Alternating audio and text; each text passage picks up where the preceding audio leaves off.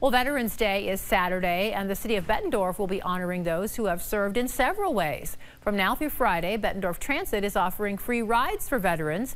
You can find information on routes and schedules at the website on your screen. And then on Saturday, the city will hold a ceremony at Bettendorf's Memorial Park. It will include an honor guard and a wreath laying. That program starts at 2 o'clock. And with Veterans Day coming up, we at TV6 want to honor those who served our country. We're asking you to send us pictures of the veterans in your life. You can scan the code on your screen or submit your photos online. We'll show those pictures on Friday, November 10th.